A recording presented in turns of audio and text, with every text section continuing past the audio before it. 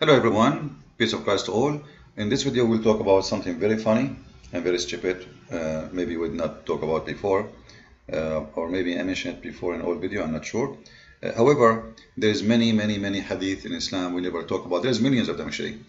But always we focus in refuting Muslims mostly. This is why we don't talk about them. However, before I go there, someone he sent me a question asking me how I can find the best book to read. Now, for sure, me myself, if somebody asks me, I will say read my book. But it might be sound like not maybe he would think that I'm just saying that because it's my book.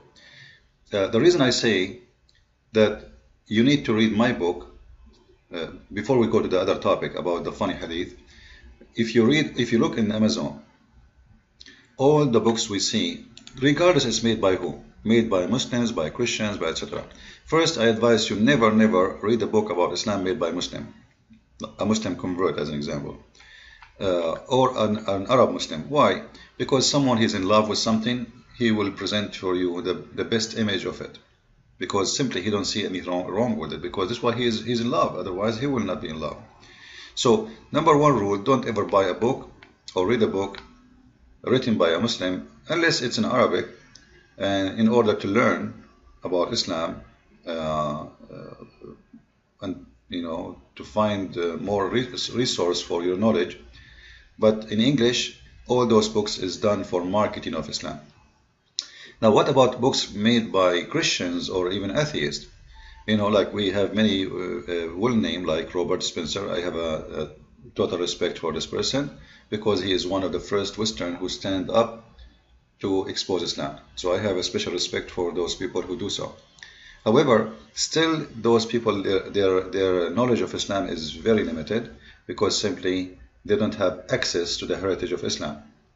In case you do not know, not even 1% of the Islamic library. If I say 100%, I'm exaggerating. I don't think even 0.111% is translated, because Sahih al-Bukhari and Sahih Muslim is nothing really. Those are small books comparing to what we are talking about. So how those people, they can really tell you about Islam and teach you about Islam? I don't think they will be able to do so. They learn from what is translated already, and what is translated is very limited, so what they learn is very limited still. Now, what about those stars we see for books? 5 stars, 4 stars, 3 stars. Those stars really mean nothing for me, including my book too, because people who support me, they will give me 5 stars. Muslims who hate me, they will give me 1 star. So what is the honesty? 5 stars mean nothing. And actually, if you go and check the review of books, you will find that many of those who review, as an example here, we go Nabil Qurashi. Before we see the review, as an example, Nabil Qurashi, I have a lot of respect for this person. I really love this brother. But Nabil Qurashi, he himself, as an ex-Muslim, is he really knowledgeable about Islam? I will say he's far away from knowledge. Why? Because simply, he is the same as Shabir Ali, same as many who is coming from Pakistan, Afghanistan, Bangladesh, whatever, those countries who they don't speak Arabic. So what they know about Islam is very limited, something they learn from their school, which is very limited, which is giving good idea about Islam and giving false titles, and they copy-paste. As an example, in the last debate, Mr. Nabil, he said that Islam means submission, which is absolutely wrong, and he, as an ex-Muslim, doesn't mean he knows Islam. Knowing the religion something and being one of it by birth is something else. And I notice all those who don't speak Arabic, they are the same. Zakir Naik, Shabir Ali, it's the same, copy-paste, but none of them really have a deep knowledge of Islam. This is why they cannot stand for a debate. This is why you will see Shabir Ali, he debate Nabil Qurashi, because he understands that he have a very high possibility maybe he will win, but he will never debate with me because he know he's no match. And number one reason for him, he know he is no match, because he don't speak Arabic, I do. That is a major reason. Not just because I have, additional to that, I have degrees in Islam, and my degrees are real, not from the University of Toronto. or University of Canada. How a Canadian university, if once somebody asked me, why don't do PhD? So they encouraged me to do it, and I contacted a university, and then I called the dean of the school, and we talked to the person, and then he said to me, by the way, I do not know much about Islam. Most of the things I learned is from someone, by the way, he have the same voice as yours, even his accent. So I found out that the one who will give me PhD, he himself is learning from me, and I said to myself, this is really stupid.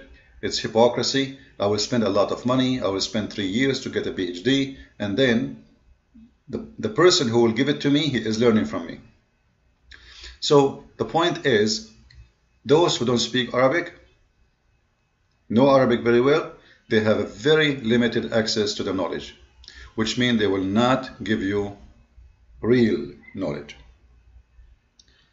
I'm not saying don't read the book of Robert Spencer or Nabil Qureshi. I'm not saying that. I'm saying facts. And stars mean nothing. If you go right now to Nabil Qureshi book, I never read the book, so I have no idea really how good or how bad it is. But if you go to the review, you will see all the Muslims give him 1 star. Very simple. If you check it out, here we go. And you will see that those who give him 1 star, they did not even buy the book. You see here, it doesn't say verified purchase. No verified purchase. No verified purchase, which means they never bought the book. And look, this guy, he's making a study article, but the fact he never bought the book. How someone who never bought the book, he make a review? So the 5 stars, 6 stars, 7 stars, 10 stars, they mean nothing, because most of it is written or driven by emotion. People who they are Muslims, they go against you. People who they are Christian, they sponsor you. And it's really to find a real review going deep in details. Those reviews in Amazon can work if you are going to buy a camera. Someone explained to you that the battery is is not working good, etc., because in here there's no emotion involved. But when it's come to religion, emotion is involved very much.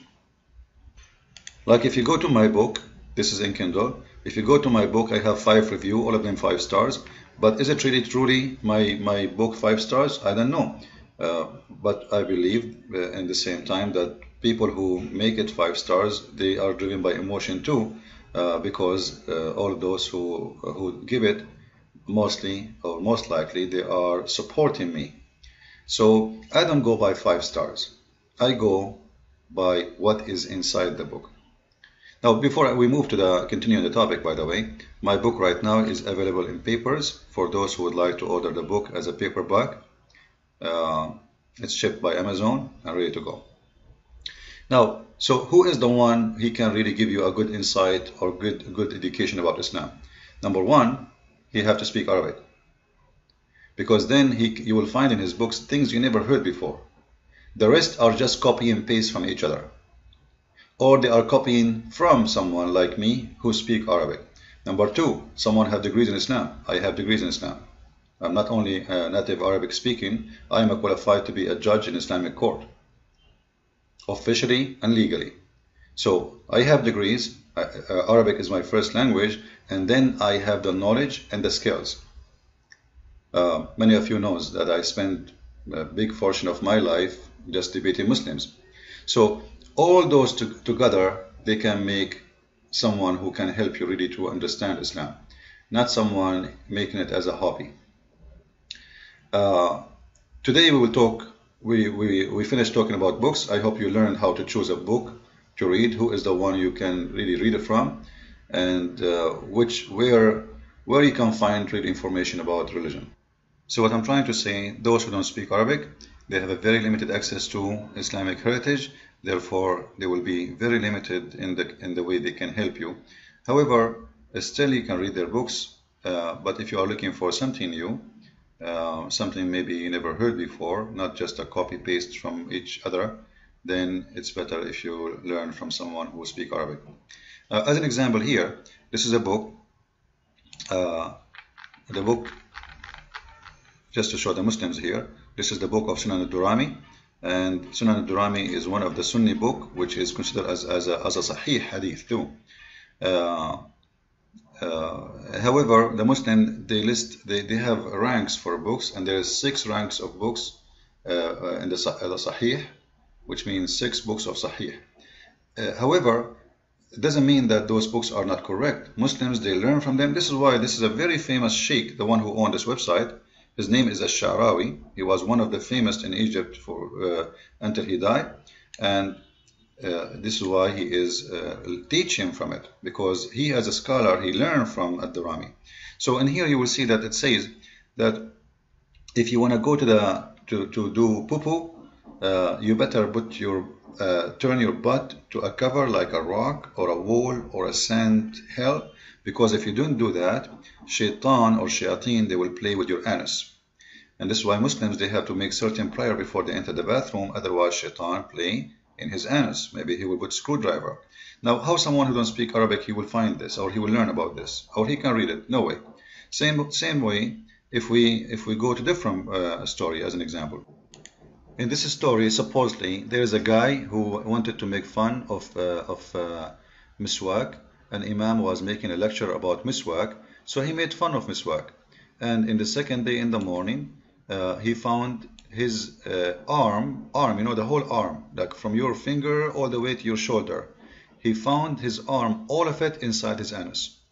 Now, if I don't speak Arabic, how I'm going to be able to read those books? Those stories exist in many books. So there is no way for me to be able to find them and read them and deliver them to someone else who don't speak the language of the Arab, unless me myself, I speak Arabic. So those who don't speak the language, they miss a lot. As an example, there's a story, as long as we're talking about the miswak.